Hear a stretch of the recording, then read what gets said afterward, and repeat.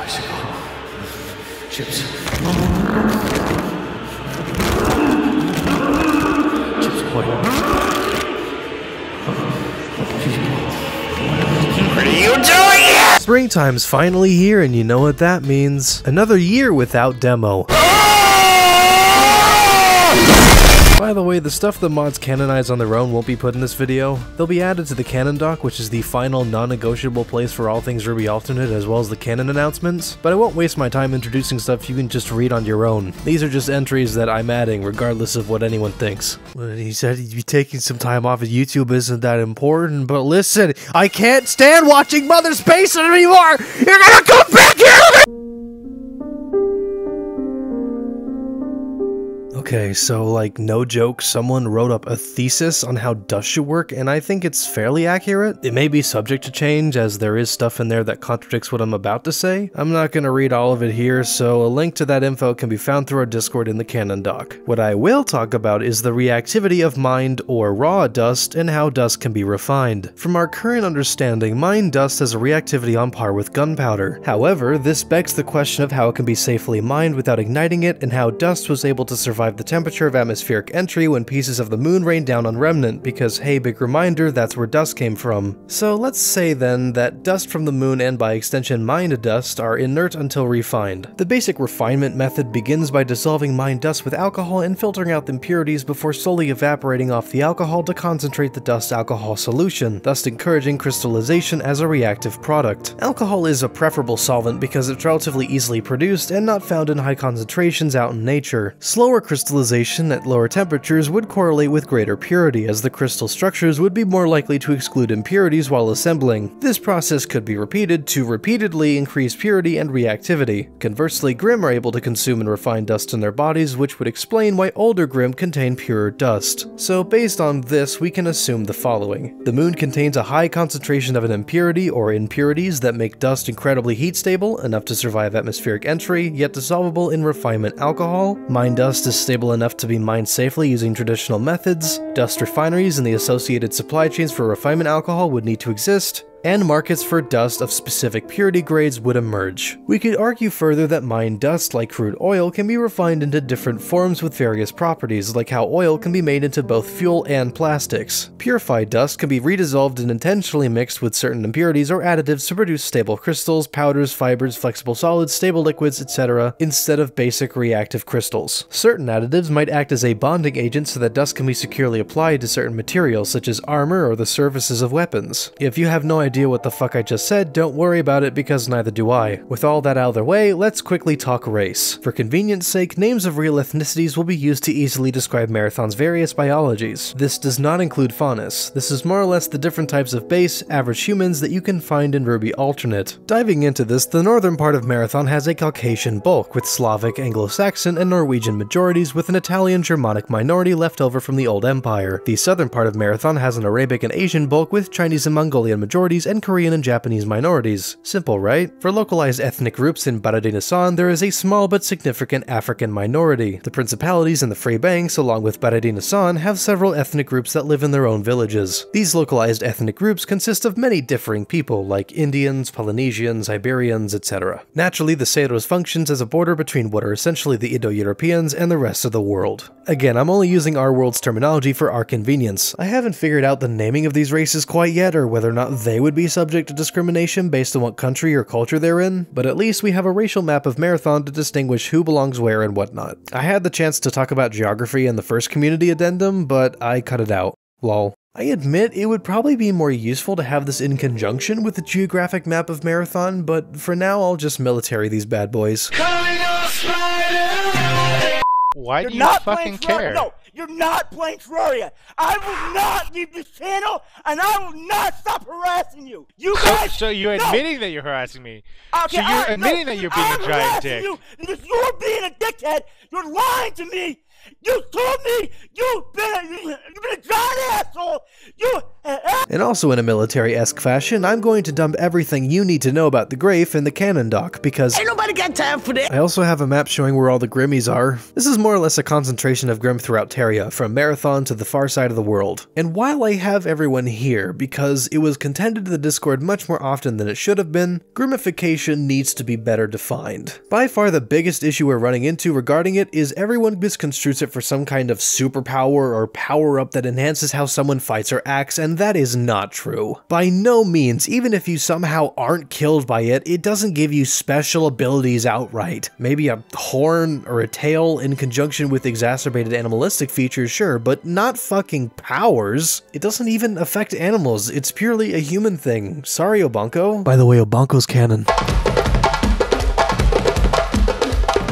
Grimmification, alongside the physical presence of Grimm, operate as a containment protocol meant to keep humans from expanding outside Marathon. It's not literally a containment protocol, but you get the idea. It functions in practice like radiation. A little is fine, and not a lot will happen, but prolonged exposure will lead to very adverse side effects. You know, like death. In fact, I'm tempted to just outright say that for lack of research into the frontier given its adversity, Grimmification is just Marathon's version of radiation poisoning. Too much poisoning and you could die. Your body might go through a physiological change for being exposed for too long, hence the nomenclature's comparison to Grimm, but for the most part, if you're out there for too long, you'll either get really sick or straight up die. There are cases of frontiersmen contracting this sickness and undergoing a change in their physiology, but somehow managing to build an immunity to Grimmification's more adverse effects. Case in point, Ryger Dotson. It's cases like these that convince groups like the Frontier's Finest to push the Grimm further and further away from Marathon, despite Grimmification affecting every square mile past the Boro Mountains. Unlike radiation in our world, the strength of one's semblance determines just how resilient the body is to this poisoning. Tier 3 hunters, as rare as they are, can withstand almost a month in this place, while average civilians would probably start getting sick after a few days. Again, it's not the aura. Aura means nothing, it's just a word for the soul. The semblance is the extension of that soul, and is where hunters get the real power. We get on that?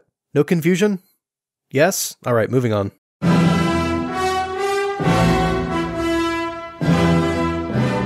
The Atlan question is complicated? It's not as straightforward as one side is the kingdom and the other side is the nationalist state. It's not Republican and fascist Spain. There's a lot of political maneuvering on everyone's part, but what is apparent are the different factions. Not all these parties are against each other. Some form alliances, some cooperate, and some are outright neutral. But hey, Atlas is a fucking mess right now, and here are the people trying to put it back together. I briefly mentioned it before, so let's talk about the Frontier's Finest, a small group of hunters who share a common interest in scouting and surveying the lands of the frontier, and to record any new discoveries not previously found in past expeditions. Led by veteran hunter and renowned explorer Peter Port, no relation, he runs this small group of like-minded hunters in the hopes of greater knowledge and discoveries out in the wild, dealing exclusively in frontier-related missions and brokering any information they have to anyone interested. Its doors are open to any hunter with a thirst for adventure. Side note, this is the group of hunters that mans the frontier walls past the Boro Mountains, as is their responsibility since Atlas stopped sending their own after the war in the Boros. In fact, that's kind of how they started. They're just like, ah, fuck, the Grimm are gonna walk back in here.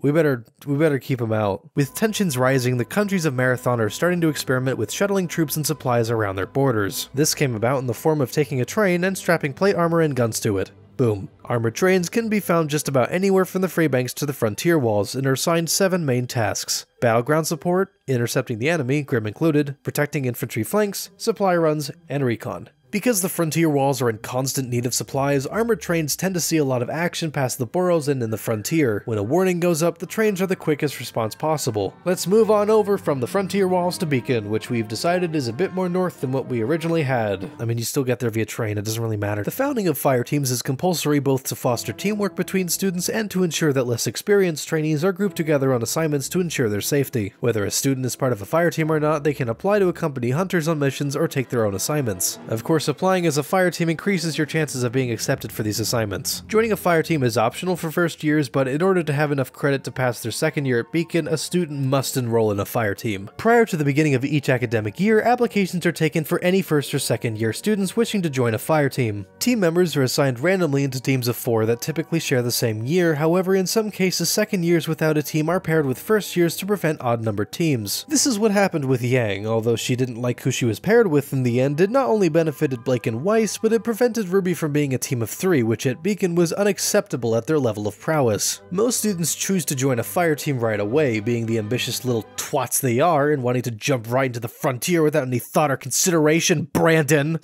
Yeah. Still, students can hold off on joining a fire team until their second year. In later years, while students are still considered to be grouped by their fire teams, if one older student graduates before the rest, they're still allowed to accompany their fire team on student missions. However, those older students are also considered capable enough to take those missions without their fire team, so they can choose to simply break away. This kind of situation varies with each hunter society, but for Beacon, they actually won't replace that older hunter if they decide to break off and do their own thing, since that 3-person fire team is much more capable at that point than they were at the beginning. So, to sum things up, it's fucking complicated. Speaking of complicated...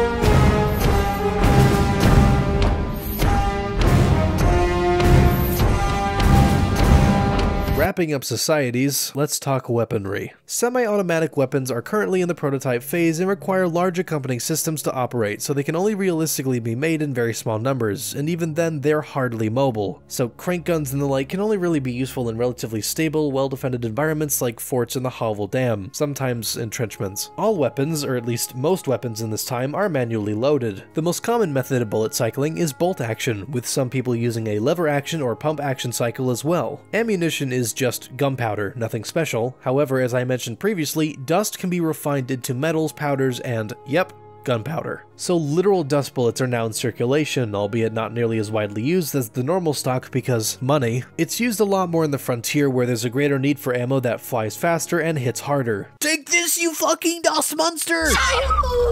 You're not The combination of different weapons, or masterpiece weaponry as some people call it, is a bit more strained in this setting. They are very hard to mass produce because the parts used to make them are very rare and require a considerable amount of maintenance. Average soldiers don't have the luxury of choosing when and when not to fight and check their weapon. More or less, hunters do. And because there are less of them and they rack up a considerable income, they can afford the prices weapon artisans charge for creating these specialized one-of-a-kind armaments, which if you're lucky can be created to function in tandem with your semblance. Crescent Rose, a literal scythe, is only useful if you're fast enough to use it as a halberd or a pike. Governments aren't going to waste their time mass producing it for soldiers who can't even swing the damn thing, let alone swipe it fast enough for it to even be a weapon.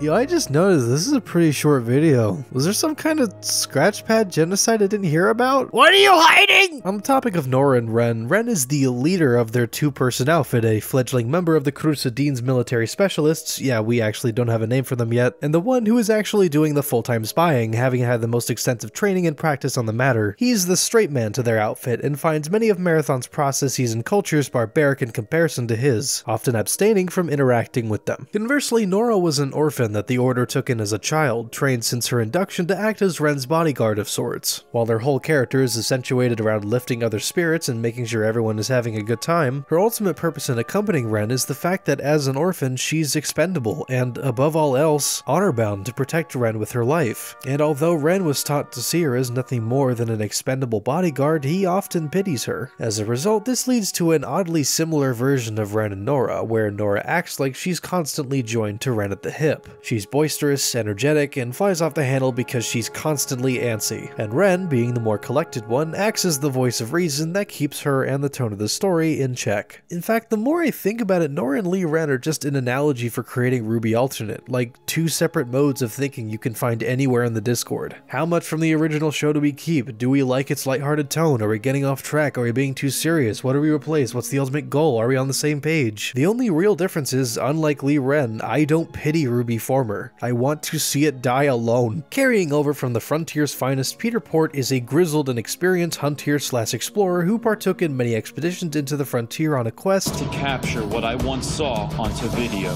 This is the portal to hell. Why don't you come on out of that hole and get me? To uncover the unknown and record his findings, forming a small group of like-minded hunters to explore, survey, chart research, and study the adversities the frontier has to offer, Port's only real goal is to inspire a generation of explorers to beat back the darkness and tame the West. And then you're gonna walk away the lava lamp, but guess what? By then we're gonna be sold out, and there's gonna be no reason to come back if you even get the chance, because you'll be gone! For God's sakes! How does it cost you in the future? He's one of the Church of Beacon's many teachers and obviously is one of their most celebrated. Who we formerly know as Cordovan was born to a high-ranking officer and a war hero of the Taurian military in the early days of their unification campaigns. Awed by her stories of her father and her grandfather and all her ancestors, she grew up wanting to join the military as well. However, as I'm sure you all know, Taurian conscription laws bar women from active service. So, when she was old enough, she moved away from home and enlisted disguised as a man. For years, she served in the Taurian military, climbing up the ranks and becoming a well-respected general in her many offensives against the surrounding states. No one, except maybe a few trusted individuals, knows that she is a woman. In fact, Cordovan was just a fake name. No one really knows what her real name is. Well, wouldn't they notice her voice? What about her boobies? Don't ask questions, let the ghost come inside you. These are our ghost adventures. Topping off characters is the long-awaited story of the fall of the Imperial Crown. Herein lies the rise of Winter as a political figure and, albeit less detailed, the ascension of John Nikos to the leadership of Atlas. All in all, pretty important shit. Although I have my reservations on the climax of it all, this is the general gist of what Winter's character is all about. So fuck it. And yeah, that pretty much concludes our video. It feels shorter than last time. Is it shorter? What do you think, post-commentary Jerry?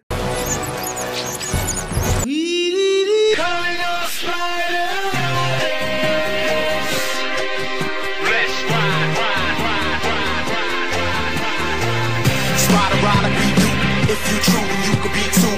It's cool, you can join our team, no matter how dark it seems. If you look at powers inside you, so strive to be a great rider. We're riding on, so now we're calling off. Miss Desmond! Miss Desmond! It's me! It's Hawkeye! Hello, Hawkeye!